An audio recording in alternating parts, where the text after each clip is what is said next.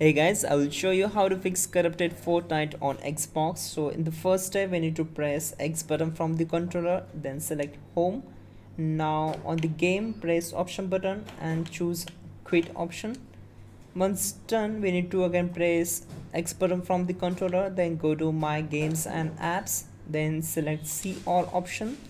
Once done, select Fortnite, press option button to get the more options and simply select manage game.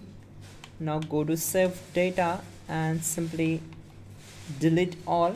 So when you use this game or app on the console, any data it saved will be appear here. So we need to simply delete all the data from here. Once done, you need to go to the main home page, select settings, go to general tab, select power options and active sleep mode.